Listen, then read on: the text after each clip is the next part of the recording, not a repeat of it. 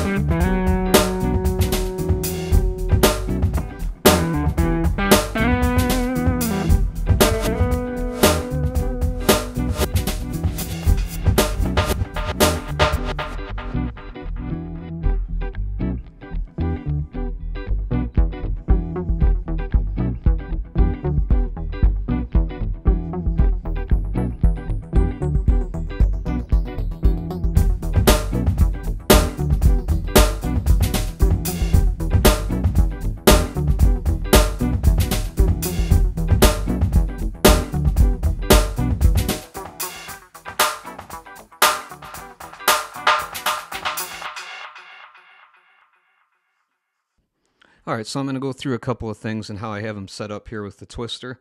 I have koala effects on my master, so I've got a filter here, and I have the button position set to return to 0, so I don't have to search for that middle point where the effect is off when I'm doing a sweep.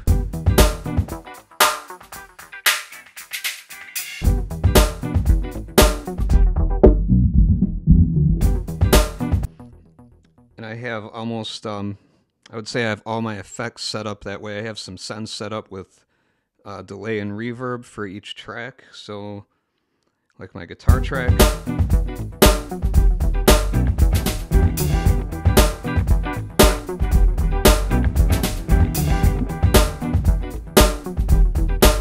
I have a separate one for drums. You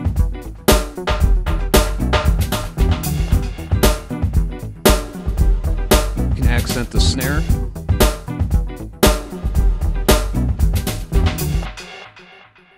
Pretty cool stuff. You probably heard that arpeggio come in. What you're hearing there is Drambo. Okay. Now, I have a second page that's set up for Drambo. You access that by the side buttons. Setting up the Twister with Drambo is going to be its own video. So if you're interested, go ahead and subscribe. I'm going to be putting out that video within the next few weeks here. Right now, I just have this knob mapped to the crossfader.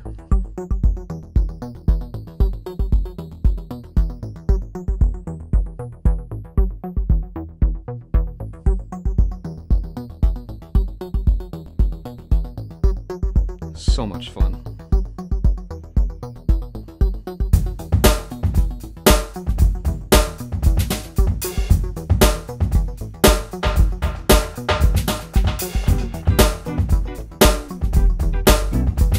Yeah. Okay. I actually have some send effects on my mic too. I can bring in a delay or a reverb on this.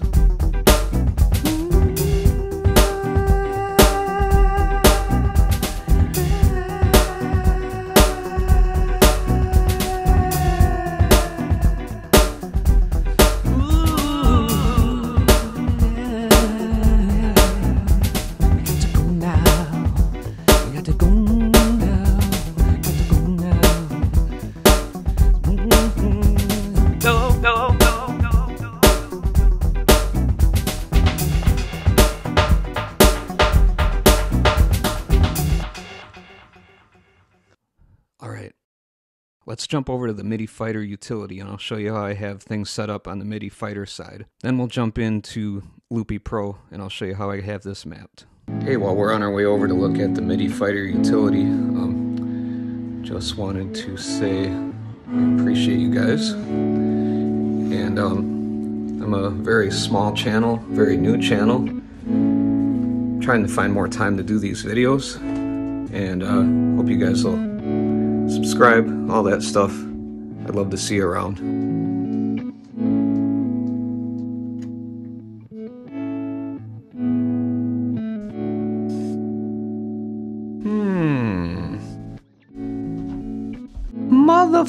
Utility. Okay, so here we are in our MF utility. Let's start with just one encoder. Let's start with a simple encoder that I have mapped to my send. This list here is what you're concerned with. For sensitivity, you're gonna want responsive. High resolution is for very fine adjustments. There's definitely applications where that could be useful, but for live performance, personally, I think it's too fine of an adjustment. This indicator type is going to be how the bar displays as you turn the knob. You can either have a blended bar, a dot, or a solid bar, I believe. I've just always had mine on a blended bar. If you want to use the dot, it can give you an indication of some exact settings, so that will be to your taste. The super knob, that's a whole nother video there, and honestly I haven't messed with it much at all, but it's a way to get more than one function out of one knob. Now, I talked about the switch action type earlier, and reset encoder value is what you need if you want to be able to tap that switch and have your setting return to the 0 or the off setting. So for my purposes, I have these knobs set up to have the switch action type as a reset coder and value. Now, if you set these to send either CCs or notes, that's basically going to act like a MIDI button, and you can send specific CCs to Loopy Pro, and you could really do some interesting things. You could trigger your loops. You can toggle different things on and off. There's a video out there on YouTube of this guy using the Twister kind of like an APC. So it's triggering scenes, and you could get by with just this one controller if you really wanted to go with the minimal setup. It's got 4 different banks, so that's something to consider. I've never messed with any of these other ones. I just use CC. If you open up this dialog here, you actually want to open both these dialogues. And I can give you one tip. If you're using multiple controllers in Loopy Pro, which I'm currently using 3 different ones. I'm using the Twister, the Launchpad Pro Mark III, and also the Morningstar MC8 down on the floor. You definitely want to start keeping a note somewhere with all your MIDI channels and what MIDI channel belongs to what, because it gets really confusing, at least for me. So I actually have a whiteboard up on the wall right now with a list of my MIDI controllers, what MIDI channel they're sending on and what they're sending to, so I can keep track of all this. Back to the encoder switch MIDI settings. Whatever channel you want to use is up to you, and just so it makes sense to me, I just start in the lower left hand corner. I start at MIDI number 1 and work my way up to 16, and that just keeps things kind of organized in my mind. I do the same thing with the rotary encoder. Like if I were to click down here, you can see it's encoder number 1. If you look here, you can see it's encoder MIDI number 1, switch MIDI number 1. I go over here, I go up to 2, 3, 4, and so on. You get up to here, we're at 16. That just keeps it nice and organized. I'm using a separate MIDI channel for encoders and a separate MIDI channel for switches. because I don't want to accidentally be sending the same MIDI message to something. So I want to keep those separate. However, on this page, I don't know what I'm using this row for. I think maybe I have not assigned this row yet. I have this row set up as switches or note toggles, which is what they call here. But the rest of them I have all set up to, if you look up here, reset encoder value, because I want those to easily return to 0. I feel like a broken record when I'm saying this, but when you're performing, you don't want to have to try to find your starting point with an effect. It's so nice just to be able to slap that knob. Oh, that didn't sound right. Anyway, and return to your default setting. You'll notice these are all red. That's my on color, so that's the color that the LEDs will display when you push down. It's not so important with the way this page is currently set up. The off color, that's the color that it will display all the time until you press the button. When you have them set to reset encoder value, the off color doesn't even display, so that off color is not, the on color is not relevant to this setup. It will be in my Drambo Midi Fighter Twister setup though, so we can get into that in the next video when we get into Drambo and the Twister. One thing to note here, on my lower left hand knob, and you probably can't see this in the video, but if you look at my settings at the top, I have has detent checked.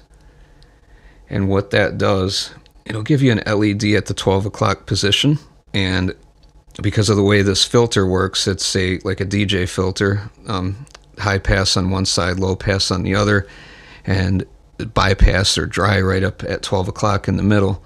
I want that detent up there just so I can quickly look down at my twister and know if I've bumped this knob or if I've forgot to have it return to 0, because I don't want to go like halfway through a song and wonder why I'm lacking low end or why I'm lacking high end or something because I forgot to reset my filter. So I have that detent on there as sort of a visual reminder of where I'm at with that filter. Okay, the first thing I'll show you is the sends, which they're dead easy. You go over here to MIDI Learn. As you see, hopefully you can see that on the screen. As I move this knob, you can see the sends here moving. So those are already mapped, but if you were to want to map them, let's say you want to map this one, I'll just remove the existing mapping. So this is what you'll see. You click on Learn, and it says Listening for MIDI. So really, all you got to do is wiggle the knob on your controller. I'm about to do it. There we go. You can see it pick that up. Now it says also 2 other actions. That's because I also have this same knob already mapped to these other 2 ascends. So I can control all those with one knob. You might not want to do that, but I'm just trying to make my life a little bit easier and give myself less to think about on stage. So the mapping for controlling like an audio unit is a little bit different because there's not a direct MIDI learn right now. So you go up here, go to MIDI control, going to my main profile. You're going to see a lot here because I have a lot of other things going on. And here you see the Midi Fighter Twister. If you haven't mapped anything yet, you might not see that. So you go all the way to the bottom, add a new binding. I'm going to go down to Effect Actions and adjust Effect Parameter. Open that. Go to Target. In this case, I'm looking at Koala Effects. And here you go. You have all your all your different parameters that you could control. On the first one I showed you, for example, the filter. Let's click on filter. Action adjusts continuously. So how do you map it? You go back one. Now it says listening for events. That's what you want to see. You just go ahead and wiggle your knob. There it is. I'm getting a little error message because I already have this mapped. So if you were doing this for the first time, you would just hit save and then you'd be good to go.